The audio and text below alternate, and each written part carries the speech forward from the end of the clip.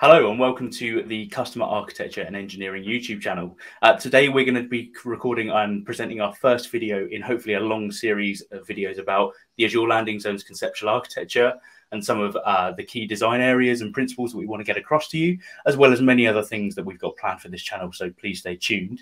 So today we want to get into a bit around the Azure Landing Zones design principle of subscription democratization, and really the key question of how many subscriptions should I use in Azure, right? It's a key question we all get from our customers and something that we figured would be great to record a short video on and help you make these key decisions to work out when to do, a separate subscription or maybe keep everything in one subscription. And we'll discuss all of those points today.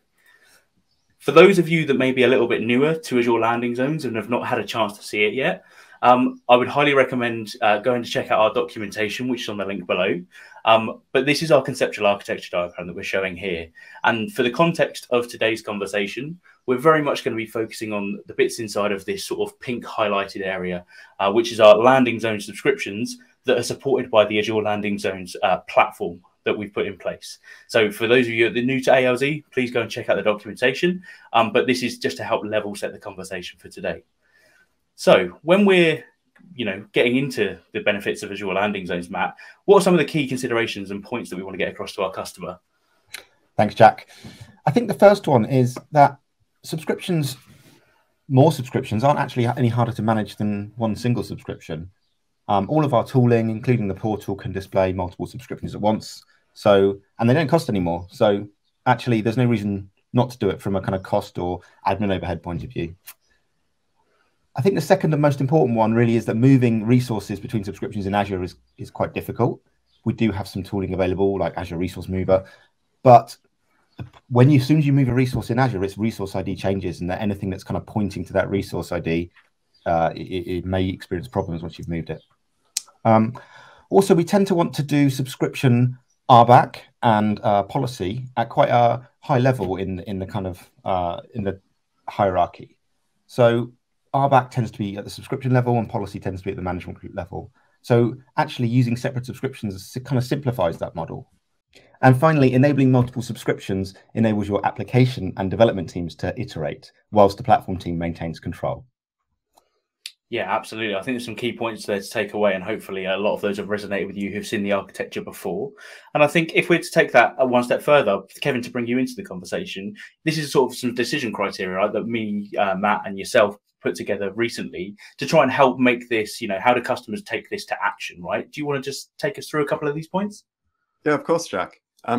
So a lot of this is really based around our design areas. So if you look at the documentation we've got on the Cloud Adoption Framework website, we talk about design areas for the Azure Landing Zones. And what we've tried to do is really summarize the areas that we feel are important when you talk about it in the context of subscription democratization. So the decision areas you're looking to really focus on is, how does your business operate within its IT department? So, do you have multiple teams or individual teams looking after your platform resources? Who's looking after each of the application workloads? Those are a really key area of how you look at splitting up your subscriptions to make sure that you've got that RBAC model that Matt just mentioned really sort of put into place, and don't get into a complex state where within a subscription, you're trying to do that using resource groups. This allows you to focus on resource groups being used more for lifecycle management and change management rather than permissions and billing. The next part on this is networking. So, a lot of applications are often bound by subnet, for example. So if you've got a set of applications that need to all sit in the same subnet, then it's much easier, particularly if they've got overlapping IP assignments within an address space, to ensure that those are all in the same subnet. Now, because of the limitations of Azure, they would have to be within the same subscription. So, that would be another consideration. And when we start moving on to the sort of the broader topics, so things like governance, you're often looking at the differences between maybe an online or a corp workload. So something that's going to be facing out to the internet versus something that's kept internal and private and maybe has hybrid connectivity back to your on-premise.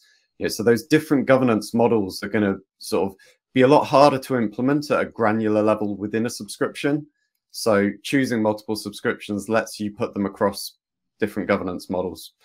And by same virtue, environments is often a question we often get asked about. We try to encourage customers not to do different governance across different environments, but actually there's often a requirement from, again, an RBAC perspective to put different environments into different subscriptions, because you're going to have different people accessing them and different levels of control over who can make what changes. And finally, the fifth point we've got on here is subscription limits. And this is really one of the primary drivers behind why we recommend scaling with subscriptions rather than scaling with resource groups. A lot of the platform limitations are focused more on a subscription level limit rather than a resource group level limit. So by using multiple subscriptions, you overcome a lot of the constraints that customers often face once they've moved up to a much larger scale and are doing large scale deployments with sort of, for example, many virtual machines in a single subscription. No, I think there's some great points in there. And obviously, we're going to try and make these a little bit more real in the next slide. I think a key point to get across here is all of these things are documented in our Cloud Adoption Framework docs, as you mentioned, Kevin. And again, go and check out the link that we're posting on screen now, and you'll be able to find all of these guidance points in our design areas. So, as I said, if we were to make this a little bit more real, what are these are some of the common scenarios we see, right? Obviously the first one is something that we've designed and suggested as a starting point, where we would separate out those platform components in terms of connectivity, identity, and management. So we suggest 3 subscriptions for these. They all live beneath separate management groups beneath platform, because they have a different governance profile in terms of who needs to access them and what controls we need to apply upon those subscriptions. But also from a scale perspective in the future, by having a connectivity management group, if we've got a very large networking requirement, it's very easy to add more connectivity subscriptions in that same management group hierarchy and keep going, knowing the controls are going to remain consistent upon them, right? So I think that's the first point to get across. Kevin, you get quite involved in a lot of sort of lift and shift conversations and those sort of areas. What are the considerations, and how does subscription democratization work in those sort of areas? That's a great question, because we see a lot of situations where customers will design a scenario, or that maybe they'll work with one of the partners, even with Microsoft themselves, and they'll start with one subscription because that's the obvious place to go for a data center migration. And actually, we see nothing wrong with the idea of data center in a cloud, being mapped to a single subscription. But one of the things we really like to encourage customers to do is to look at the other kind of stages they're going to go through in their cloud adoption journey.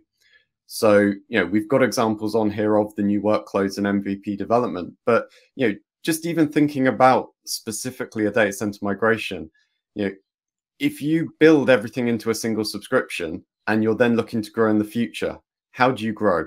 If you've put your networking all in that central subscription, are you going to peer the networks in all your new subscriptions back to your data center in a cloud? Or is your longer term business objective to actually modernize all your applications and get to a state where everything has been made more cloud native, so you get all the kind of the primary benefits of a cloud operating model? At which point, what are you going to be ending up with at the end? Will you have just networking in that data center subscription? Basically what we're trying to say is, start off with a scalable architecture, move out the critical parts, which are likely to be common across both your data center in the cloud and your modern workloads, and make sure that you've really got those things aligned in such a way that you can grow your business successfully. I think that kind of junctures quite nicely into the whole thing of, new workloads and MVP development. So Matt, can you talk us a little bit about how a customer might take some of their applications and move from a data center in a cloud model to running new workloads? Yeah, absolutely. I think what's important here is when we talk about net new workloads in the cloud or cloud native applications, is that subscriptions are given to teams of developers, right? So you give a subscription to a team, and it's up to that team kind of how they put, which applications they put in that subscription. They might find it better to put 2 or 3 tightly coupled applications into a single subscription if that works for them. Or alternatively, they might have 2 services which are somewhat different, and they might find that different subscriptions work better, maybe from an RBAC perspective. So it kind of depends, but ultimately, you're giving the subscription to a team of people. For MVP, so for net new workloads, sometimes we might advocate the use of a sandbox subscription for a development spike, or to try out new products and services which may be not supported or through policy in the main management group hierarchy. So use of sandbox subscriptions, create them a net new environment, see if it works, and then migrate it back into your production environment when it's ready. Alternatively, the other option is sometimes you don't need a new subscription to do development. You might find that you can do it in an existing subscription. It kind of depends, and there's no hard and fast rule there. You've got to just kind of find what works for you. Yeah, and I think you make a great point there, Matt. And a lot of your points relate back to that governance decision criteria point that we made, right? If you've got different governance requirements, if a workload, say a team has 3 applications that they're looking after, and one of them needs to be PCI compliant, it doesn't make sense to put them all in the same subscription, right? It makes sense to split that other subscription, split that application into another subscription, which you can apply those PCI controls to, whilst the others don't have to be PCI compliant and therefore can operate slightly differently, right? So I think really relating back to those key decision criteria we showed earlier are key to keep in mind for this conversation. So I think if we're to sort of try and bring this to a close and try and round this off in a very short video, and obviously if people want to see more, please let us know in the comments below, and we'll be happy to dive in deeper into some of these topics at a later date. But some key takeaways, I think, from what you were saying, Kevin, around the lift and shift, right? Don't put everything in a single subscription, because that doesn't enable future growth, right? It'll set you up for scale. So keeping platform subscriptions separate from the start is a very good starting point on that journey of making your architecture scalable and flexible, right? You haven't got to go through that painful conversation of moving an express route circuit or moving something that is going to require downtime into another subscription. You've set yourself up for success right from the start just by doing something very simple early on. I think you may point to very clearly in your point, it's okay to lift and shift into a single subscription for speed and simplicity. But if you have that time, it may be better for you to think about democratizing as you go on that journey, and especially as you transform into sort of those more modern or net new workload conversations that Matt was talking around. And I think we all agree with this one, and this is something that sometimes people get caught out by, is availability zones across subscriptions are not the same, right? And I think it's important for us to call out that zone 1, 2, and 3 in subscription 1 won't be potentially the same as zone 1, 2, and 3 in subscription 2. Behind the scenes, they could map to different physical zones. There are ways that you can find this information. There's an API that you can find this information out, and you can go through support to find this information out. But it's worth keeping in mind. So if you're designing a very latency sensitive application, you might need to ensure that you're doing some sort of subscription zone mapping by your own subscriptions if you need to have that really super low latency. And again, that might be a decision criteria based on networking to say, don't put them in separate subscriptions, right? It's those conversations that you need to be thinking around. Any other key points, team, to share before we try and wrap this up? I think a common question we get asked actually is, why do we not just apply policy to subscriptions? Why do we do it to management groups? Yeah. So the answer I always give to that, Kevin, is that in an ideal world, we would want to grant the development team a kind of subscription owner role. Now, that's not always possible, but we should aim for and perhaps assume that they might have to have subscription owner at some point. And as soon as they have subscription owner, then they can edit the policies on that subscription. So that's why I kind of like that separation between the management group and the sub from a governance perspective.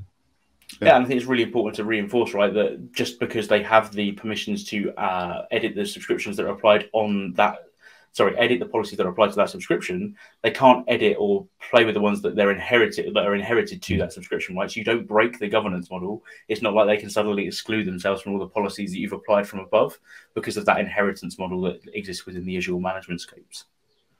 Yeah, and I think that's a really useful point to keep in mind as well when thinking about the platform subscriptions. Because a common question we get is, why do you have a one-to-one relationship between a management group and a subscription for a single function? Yeah, and it's all to do with that ability to enforce inheritance of those policies down onto those subscriptions. And again, enables the autonomy as part of subscription democratization for the team responsible for the workload within that subscription. Yeah, absolutely. Like, treat platform subscriptions just as any other landing zone subscription, right? They just serve a platform function. Awesome. Well, thank you both, gents, for your time today. Some great points there that hopefully everybody's got some real value from. As I say, this is the first in many videos, hopefully, to come out of our CAE series. So if you have got any ideas for things you want us to dive deeper into, please check out the link in the YouTube channel and leave us a comment on our videos. And we can certainly look into adding some more content for you all to get some of our knowledge sharing out there. But yeah, thank you everybody, and catch you next time.